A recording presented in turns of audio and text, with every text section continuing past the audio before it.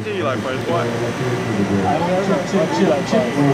mean, of all the places, you got meatballs, you got everything. Why fries? We're from England and they're quintessentially American. Yeah. So we wanted to taste something that was, I don't know, we envisaged as key to the American culture. You see lots of fries everywhere, so wanted to try, and you do fries a lot different than we do back home in the UK. So you do lots of toppings, lots of different things, so we tried some fun stuff. So what type of fries did you get? We only went for the seasoned fries. There were lots of different orders, but we were just keeping it simple. So the land of fish and chips, where you're just getting fish and chips, you just went blank with the fries. Well, for us, seasoned fries is more than the UK.